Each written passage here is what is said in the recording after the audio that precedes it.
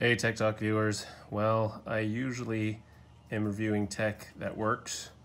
Today I am showing you tech that doesn't work, and this is my Apple Watch 42mm Apple Watch 3 with GPS exhibiting backlight failure.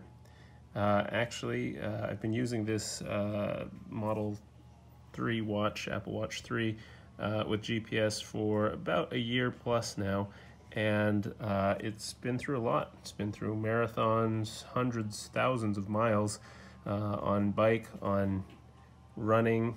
It's been to me every day for work, and it's served very well. I love the product. It's great. There's been no physical damage to it. Its screen is, despite all of its use, is scratch-free. I don't know if I can show you that. There you go. Nice reflection right there. But just out of the blue, yesterday driving home, noticed that started to bleed, and it's been bleeding more and more ever since. And you can see how the lines are just horizontal. You can see that terribly well. And I think the backlight is bleeding. The whole thing is functioning great. Actually, we're able to ping our phone. We're able to do everything it's supposed to be doing. There's no problem with its waterproofing. I can still take this in the shower, take it on a swim, track activity. Bluetooth still works, but the problem is, as you can see right here, my whole backlight is not good.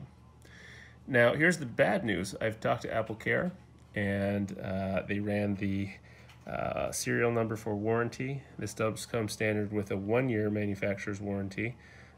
This is not part of the recall for any battery or cracked screens that otherwise would have been eligible for out of warranty replacement. So basically they said you're on your own.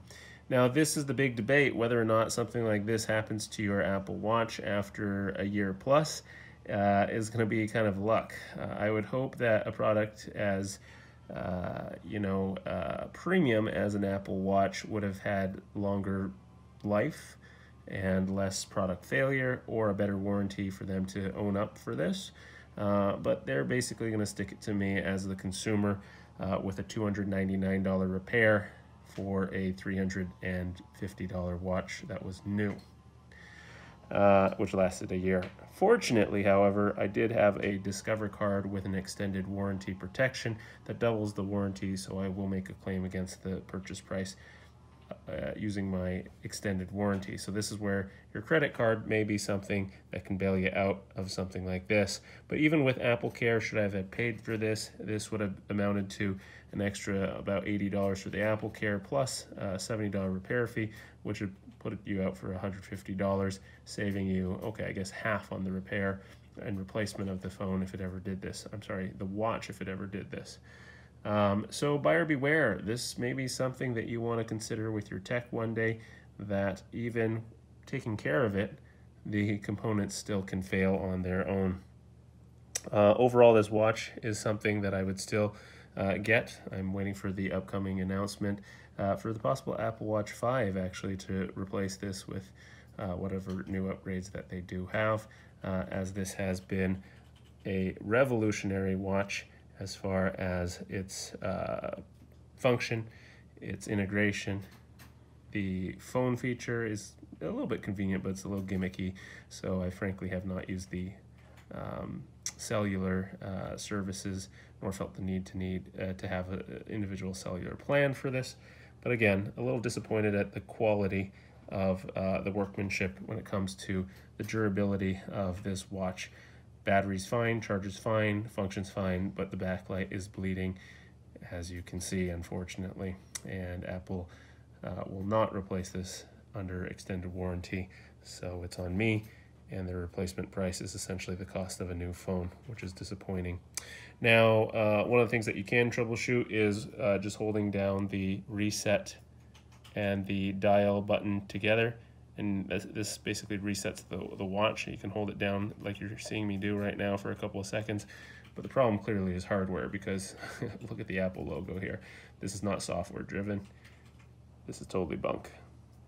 which tells me that there's probably a hardware failure somewhere in the actual backlight or the connection somewhere, and it's interleaving all these little bleeding areas here. Essentially half of the screen now is not getting the right signal to turn off or dim. And I will basically wake everybody up in a movie theater with this. At least theater mode should work once we log back in here. Anyways, that's my tech talk on the sad state of my 1+-year-old Apple Watch 3. I still highly recommend the Apple Watch, but a little disappointed at the quality of workmanship and the lack of extended warranty that Apple has not extended for this product, just because of the time that's passed since its, let's see, November 27 purchase date, and today is September 2019. Nevertheless, I've had many analog watches that have been working years later, so buyer beware. This is the price of digital. You might have to factor that into your long-term costs of adopting digital hardware and its complications that you see here.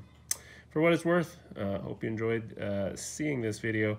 Unfortunately, to those users searching up a solution to this backlight bleeding problem with horizontal lines, unfortunately, I don't have a solution other than repair and replacement. So good luck to you. Please let me know if there is some simple solution, although in this case, I think it's a hardware failure. Thanks for watching. This is the Chan Clan Tech Talk on the failure of my Apple Watch 3 and its backlight bleed. Thanks for watching.